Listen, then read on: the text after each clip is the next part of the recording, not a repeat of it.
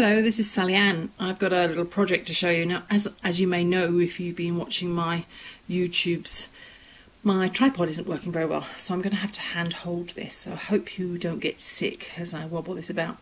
Let's have a look at the project. And here it is.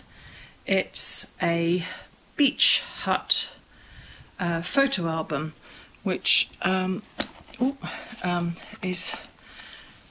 Let me just lift it and get up some close-ups, which has, as you can see, an anchor, some flowers. I love the life ring and the wooden perch. There's string on the side, and yes, now in here, I don't know if you can see very well, underneath there's some perspex, but underneath that is some sand and some shells, and it's also along this side here.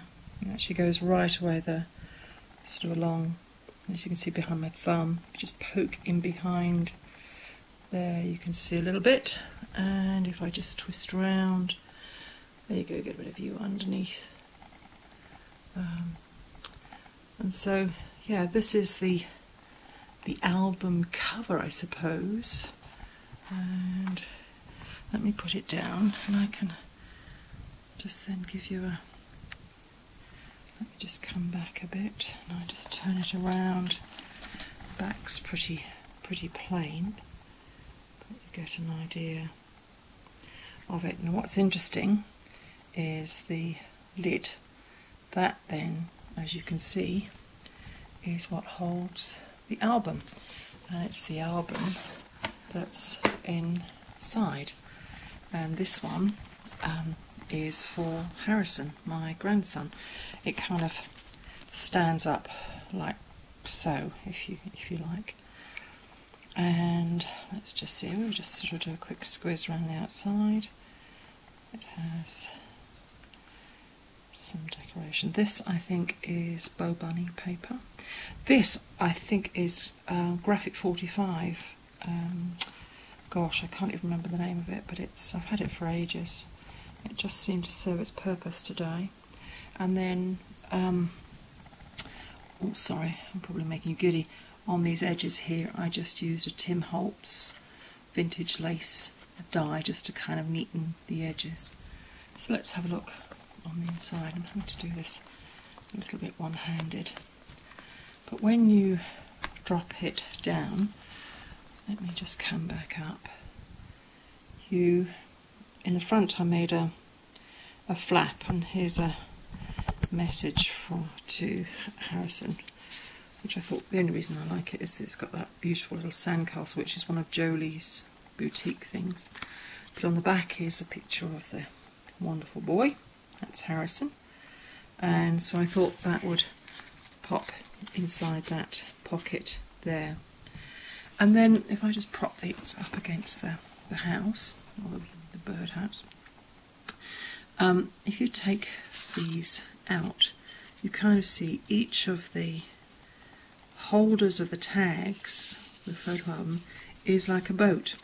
And what I did is I took the 6 winners of the Sydney Hobart yacht race in order and got their logos and what have you to put in there. Let me just put those tags back and I'll flip them forward and you can see. So they just sort of sit inside. So that's Wild Oats, and there you've got Perpetual Oil. That's the second winner. Then you had Ragamuffin 90, and then Blackjack. And you can see I just decorated the sails with stickers. Let's just get that bit of tie out of the way. And this one's Beau Geste. You can see the little, I don't know if you can see the shape of the boat. And then lastly was Giacomo, or Giacomo, I think.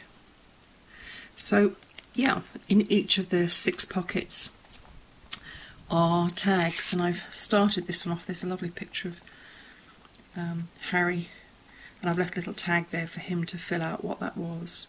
So I started him off in some respects, and each of these tags has quite a bit of real estate. So I stamped this with some Just Right stamps and added some stickers And there's, again, I did some template with some fishes and stickers on the back there with some, this I think is, I don't know the template, I can't remember, it's one of those 6x6, and I'll put it on my blog so you can see.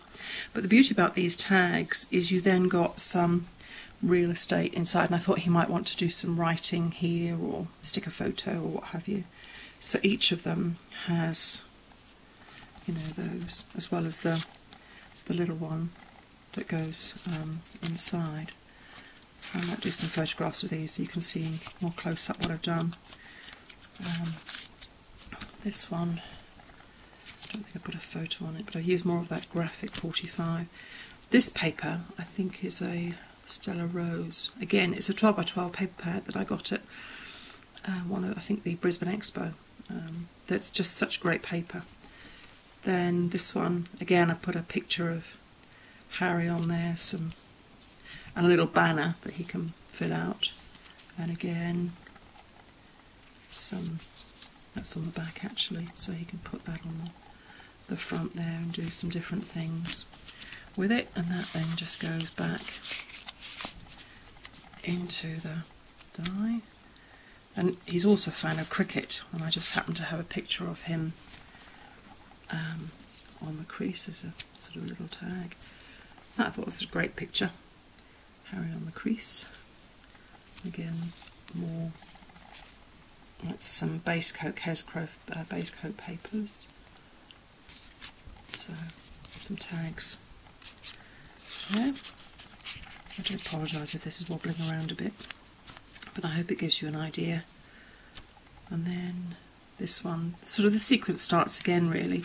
So I just stuck with the blues, the yellows and the greens. So they're pretty similar in terms of colour. And then the back page, and equally he could put a photograph on the back here if he wishes.